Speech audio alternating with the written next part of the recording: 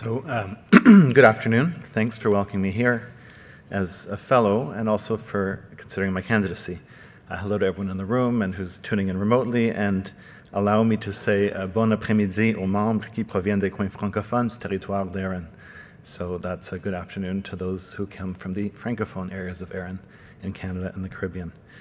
So the current board's instructions to the nominating committee talk about how, among the things they're looking for are folks who can provide strategic leadership and oversight with skills in areas like risk management and experience and understanding of the areas of law related to ARIN's business.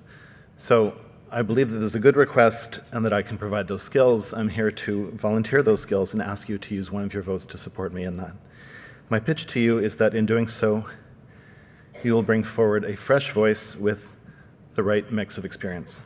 As you'll see from my bio, I first got into networking as a kid with an IBM XT clone and a 1200 baud modem that became a FidoNet bulletin board with a bunch of batch files. I found a passion. Years later, the internet was becoming quite popular.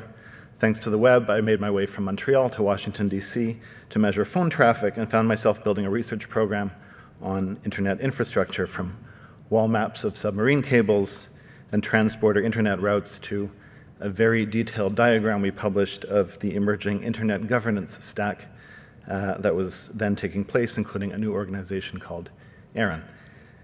A lot of what I did then and since then is part of what I think gives me the right mix of skills and sensibilities to contribute to ARIN by assisting the board. Working at the Canadian Telecom Regulator early in my career taught me about going on roadshows, consulting widely with stakeholders, understanding how solutions need to work across the board, and where the art of compromise and sober second thought fits in. My role running legal and regulatory for an ISP just after the Edward Snowden disclosures thrust me into the hot fire of privacy rights and law enforcement, and I ended up doing a lot of work to systematize and balance these as a privacy advocate. But I also spent a lot of time advocating for small and mid-sized organizations, pointing out that some of the big, fancy solutions that policymakers think would be a good idea are great in theory, but don't scale. These are issues which very much involve ARIN, on which staff works hard, and for which I hope my hands-on experience and thinking would serve the board well. Finally, my broad work in private practice as a consultant on complying with data privacy, on making telecom policy, and on dealing with regulations, both in terms of their intent and their burden, I think gives me a wide lens on the kind of work that ARIN does. I've advised on board governance and fiduciary duty as a former financial analyst, policymaker, and lawyer with experience in multiple areas. I can compare and contrast in ways which I believe will help me ask the right questions on the Board of Trustees.